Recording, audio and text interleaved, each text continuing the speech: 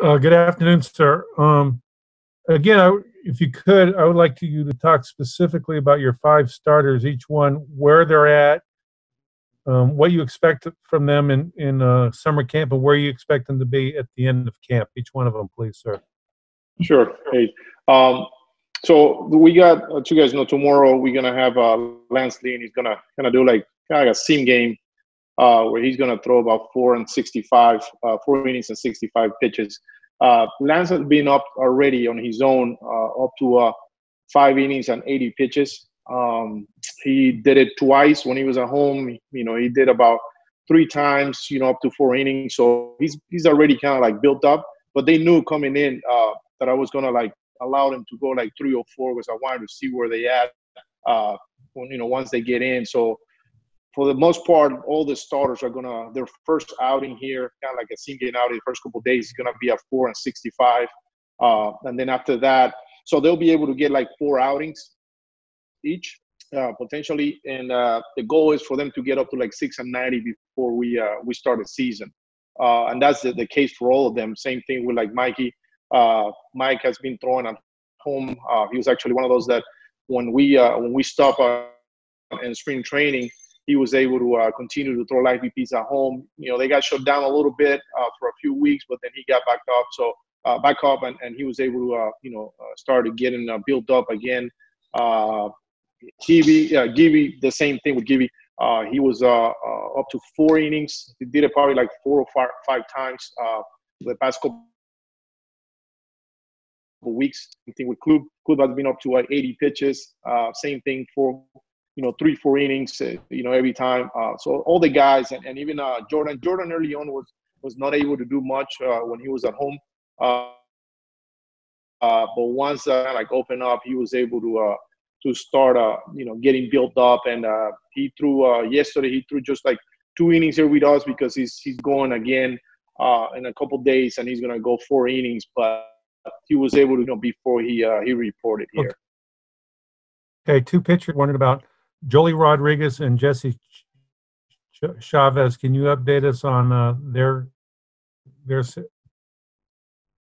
Chavi's actually ready to go. He's full go. He's actually going to throw tomorrow 1 inning as well, and he should be able to get through about 7 innings, 7 to 8 innings before we finish camp.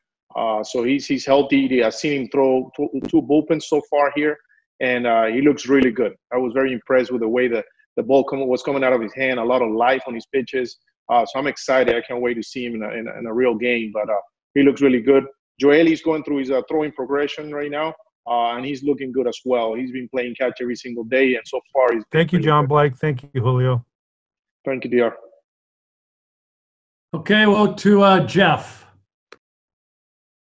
Hey, Julio, with the roster expanded early on, how is that going to benefit you guys? How do you plan maybe on limited innings, or what thoughts have you guys put in place there? Well, so right now we haven't really getting too much depth on that right now. I mean, the Woody and I, we talked in the past couple of weeks, a few things here and there. But basically, obviously, it's really good to have a lot of guys available early on. We haven't decided how many guys are we going to carry during the first 2 weeks when we're able to get up to 30 guys in the roster. But biggest thing when you have a roster it's just being able to kind of think about winnable, right? You don't leave the guys out there too long. The same thing with the starters. The season is so short that you want to make sure that you're able to stay in the game the whole time and try to win as many games as you can early on. And that's one of the biggest things, having as many guys available. When it comes to another thing that helps, and I think that was the thought at the beginning. We weren't sure about where the guys were going to be when it comes to their build up and all that. And I was thinking, well, maybe the first couple outings is going to be tough to push the guys to because we don't have enough time to build them up. I was thinking about that about a month ago. But now that we were able to, nothing happened for that June 10th date that they were talking about, and then the guys were able to kind of continue their build on their own. And now I'm not really worried about guys not being able to go alone, the first time out or second time out, just because if everything goes well, we will be able to get the guys up to like 90, 95 pitches by the end of camp, which will put them in the just like any year, the way we do the build-up, they should be ready to go right out of the gate. Okay, did you have to guard, because the season is short, do you have to guard against guys doing too much? I mean, it seems like there's a balance there. You kind of have to be sharp and ready to go because it's a short sprint, but you also don't want them to go nuts.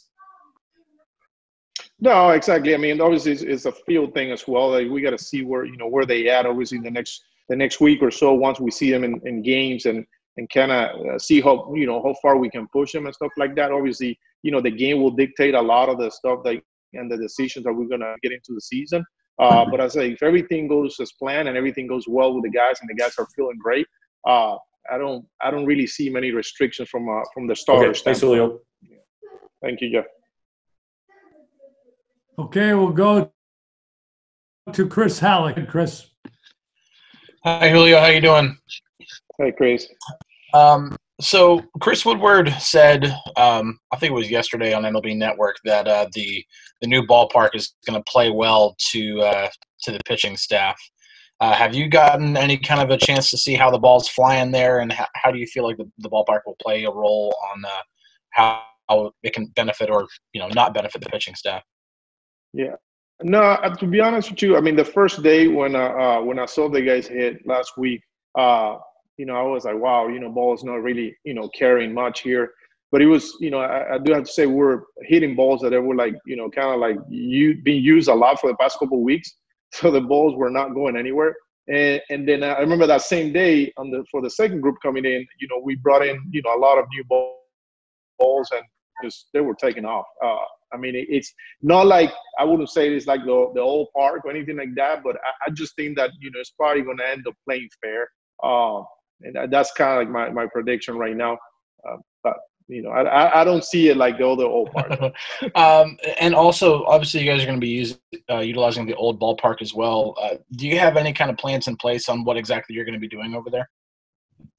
Yeah, well, as you know, it's not a baseball field anymore. So, but it's a good thing that we were able to use, like, different things over there. We have a football stadium, so the guys will be able to play catch over there. We'll be able to, get ground balls and do things like that. We also have the home bullpen that we can use as well for bullpens. So we'll be able to do certain things over there. Same thing with like the weight room. The weight room's still a very good shape over there, so we'll be able to use that, which is going to allow us to kind of like, keep the guys separated, and make sure that, they're keeping them distance and everything early on. And that way you have to have everybody on the same, stadium, or making days even longer just because you got to, start a workout. So we'll be able to run like 2 camps at the same time, like a group at the new stadium and then a group at the old stadium. And we'll rotate so everybody gets to, be on the new stadium as well. So. All right. I'll go to the back of the line. Thank you. Okay, Evan Grant. Hi, Julio. Hey, yeah, how you doing? What's your plan for how you prepare guys to back up the rotation in case of an injury, or if you do get a positive COVID test? Yeah, good question. So, obviously we have guys like, Palumbo, we have Colby Allard.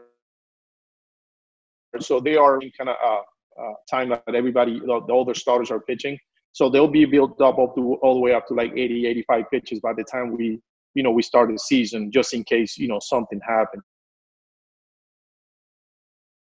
So the younger guys like, Phillips, he's going to be built up as well, just in case. And then we also have guys like Jonathan Hernandez that early on, I'm going to actually build them up as a starter, just in a regular routine, just to get him up, just in case. The other reason what I'm doing that with him is just because he was in New York for a long time and he was not playing catch outside. So he was like a little behind with that. So I'm trying to kind of like take it easy with him, give him enough days off in between, and then, but he'll obviously, once he gets to 3 innings, I'll bring him back to like 1 inning, 2 days off, 1 inning, so he can get used to being a reliever again. But we also have some guys that I'm stretching out a little bit to like Hearn, same thing with like Luke Farrell. And so have will you have 5 designated as backup so that if you have a guy go down one day or you get a positive test one day, you've got somebody who can fill in, almost mirroring the minor league schedule? Yeah, I mean, we'll have guys available, like I was saying, like Palumbo and Aller. I wouldn't say that I have 5 full starters. Because some of the other guys are a little young. Obviously, Phillips he's been a starter, his whole career in the minor leagues. But we also have some guys that, we could potentially use guys in 3 inning stints. Kind of use the bullpen a little bit whenever we get to that point. Also, we got to keep in mind that we're going to have days off during the week as well. So you can kind of play with the rotation a little bit as well, just to give time to whoever needs to, get back or be ready, to jump in the rotation as well. And last thing for me, you're an instructor. Instructors spend a significant amount of time talking closely to the guys they're working with or demonstrating, doing stuff like that. How does social distancing impact coaching? I don't think it impacts too much. I think more in the sense that, when you're trying to do big meetings, because you're, especially doing in the meetings inside, that's tough because you don't want to have so many players in the same room or anything like that. So, on that end, we're planning to do a few Zoom calls as well, just to, to talk a little bit about different things and, game planning and things of that nature. But when it comes to like one-on-one coaching, it's actually easier because when we're in the bullpen, I really literally 1 foot away from them, anything like that. I'm always at a distance because you're always explaining things, and sometimes you get on the rubber and kind of talk to them about stuff. But I don't see it's going to be a big thing, at least from the pitching standpoint. Okay, great, thank you. Great. Thank you. We'll go to Stephen Hawkins. Good afternoon, Julio. You mentioned a minute ago, I wanted to ask, kind of make sure I clarify. Well, you've got 5 veteran starters, which makes a difference in kind of guys getting ready for a season. But it sounds like your tone has kind of changed on them being ready to go right out of the gate, just because it being a little bit longer. Is that accurate? Did I read that correctly? That because of the fact you hasn't built up, it'll be more like a regular season than it would be. Yes, yes, and then the reason for that was so when we think back about June 10th, which was the first date that we got that we were supposed to start our spring training. Back then I remember on May 18th, May 18th, I asked all the starters to get on a regular routine, and the goal was to get them ready to go 3-50 the first outing during the spring training. And they were always also talking about a lot of obviously we have a lot of protocols and a lot of stuff like that, and they were talking about potentially guys reporting in different dates, having a pitchers and catchers camp, then position players. So when I thought about that, I was like, well, I'm only going to be able to get him 3 outings. So it was going to be tough to build him up to 6 innings in 3 outings. But then that didn't happen, and the guys they never stopped. They continued to build up, and now we're starting in July 3rd, so which allowed them to kind of get about 3 or 4 more outings in. And they were able to get up to 4 and 5 innings, and which now makes it easy. Instead of me starting at 3-50, I can start about 4-65. I'm built, and just because the guys are, they came in a little early, we're able to do some seeing games the first 4 or 5 days, and that allows us to get an extra outing basically. And by the time that we're done on the 22nd, with spring training, the guys should be up to 6 and 9. How much of an advantage is that for you guys that it won't look that much different for you going into this season as it would, on a normal time?